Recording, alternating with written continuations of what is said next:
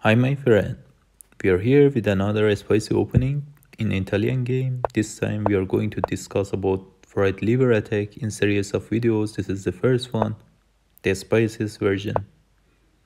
Fried liver starts initially like normal Italian, then after 2 knights defense, we go knight g4. Notice that instead of knight f6, black could have also played, for example, bishop c5, but then if you remember our Scotch Gambit series, we could play d4, and another game starts, different type of game starts there. Anyways, let's go to our fried liver. Fried liver starts with knight g5.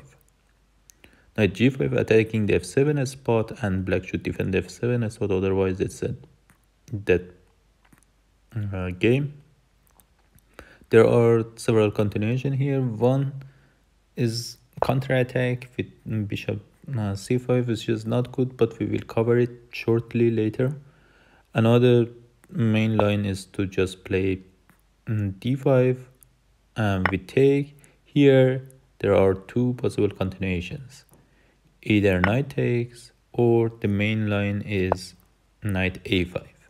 Knight a5, we play bishop b5, and then after defense, from here, the theory of the game starts. Basically, all these moves are forced. From here is where the theory starts, and we will cover this in the upcoming videos because it is deep. But let's go for the fanciest line today at the start. Knight takes, and we take on f7, takes, queen f3, and here king should go to e6. Anywhere else is bad. For example, king g8 leads to fancy mate with the bishop. So black plays the best move, and we attack the knight further. Should be defended. All moves are forced so far, right? Here is only one move that we should decide about. I would suggest just simply castle, but anyway, the continuation is very similar. You could also play king d1, doesn't matter. So castle, and black should defend the knight. For example, black cannot go after c2 pawn, because then after that we just simply grab the knight. If they grab our rook, then it's the end of the day, it's a mate. So black cannot simply go for material right now, should consolidate. And what we do, we open up the center. Again, black cannot capture this pawn, it is poison. For example, if they capture it, this is a, we can even exchange all the pieces, because we can develop every piece with turret, and this pawn should be captured. Otherwise we capture the d5 pawn, and d5 pawn itself is a pinned pawn. So, and should be defended with the bishop, but then we win that bishop, and we are up. Positionally, heavily we are up. Also, you may say that why not sliding away with the king? Then we have some fun. For example, mate like that.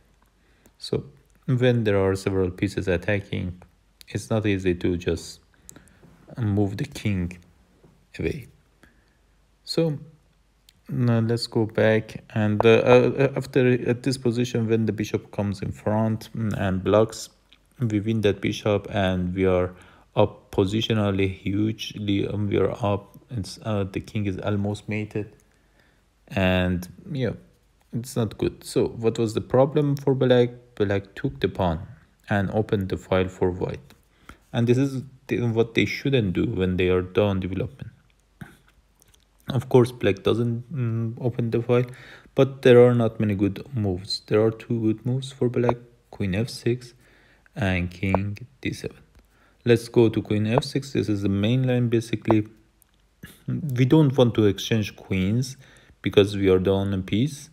We should get something back, then maybe we exchange.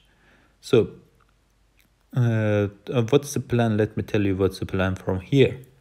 The point is that you will be down a piece, you will be down a knight, but we will win pawns. We will have 2 pawns, extra pawns at the end, and for a knight, and of course for an exposed king as well. From here, if black played all moves up to no good, then from here you should not try to kill the black tactically immediately. There are lots of tactics running, but don't throw all pieces and sacrifice everything to win. No, the plan is if either black blunders at some tactical point, or if they don't blunder, we go to an end game in which we have an advanced pass pawn and 2 pawns, 2 extra pawns, and white has 1 knight to defend against these 2 dangerous pawns. And it's very difficult for black has 1 knight to defend against these 2 dangerous pawns, and it's very difficult for black to defend it. If you check, for example, with the engine, it says +1, but if you look at it from human point of view, it is more than that. Okay, let's go here. The only good move for black is king e7. Any other move is bad. Just for illustration, let me tell you. For example, if they play some nonsense move, bishop d7, then this is easily end of the game. We have a3 move, kicking the knight away. After kicking the knight, we try to open the center further. If they tries to keep the center closed, we kick the king, and then we win a queen tactically, like this. Okay, now you may say that they don't need to give up a queen, they just don't grab the bishop back. But if they don't take it back, then we will win another pawn as well, and we are not down a piece. It's just too good to be a position in a normal game. So at this position, the only good move for black is king e7. The reason is to get rid of the pin. So after that, we attack the queen, we activate our knight. Notice that here you don't push. This a3 move is very good. It's the idea that we have, but the problem here is that the knight is not pinned and captures our knight. So first, we should move this knight with attack. Then we push the a3 pawn, and black goes to g6. G6 is the best square for black. For example, if black goes to e6, I don't go to the whole line. I just explain you the issue. The issue is that you can play any move basically. The issue is that white can develop easily. For example, and you don't go like that. First you kick this knight. White can develop easily, and this queen is pinned. The knight is pinned to the queen. Actually, black don't want to run to another pin, and white tries to open the game. And let me just discuss here. I stop here. The position is white wins the next pawn, and then the position is that white is up pawn and wins extra pawn later. The a pawns wins the a pawns and c pawn later, because they are very weak. They don't have a good, they don't make a good chain. And on the other hand, white is also down a piece, but it's not a matter here because all black pieces are in back rank. So black's only good move is g6. Why g6 is good? Because black can create a counterplay. At some point, black can play, for example, bishop h3. Can develop the bishop, is not in the way of the queen, is not in the way of bishop. Also, it's not pinning the knight. So this is really best, by far best move for black. And first, this idea of a3 is important. Just kicking away that knight. You could, at this moment, you could capture that knight, but you could also win that pawn easily. And we are up 2 pawns right now, and almost we are in the structure that I was discussing.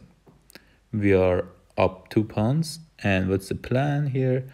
Plan is that maybe later relocate the bishop, attacking the queen, opening the f file, pushing the pawns, and this is very dangerous. This pawn directly goes forward. Nobody can stop that pawn. It has lots of defender in the way.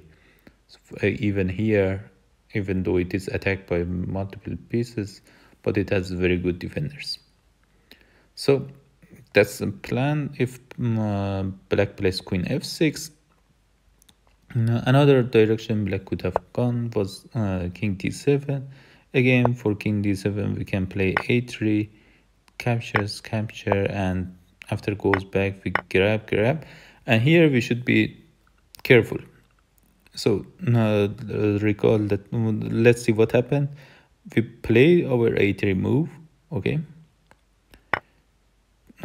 Black loves to exchange everything because it's up a piece and enjoys being up a piece.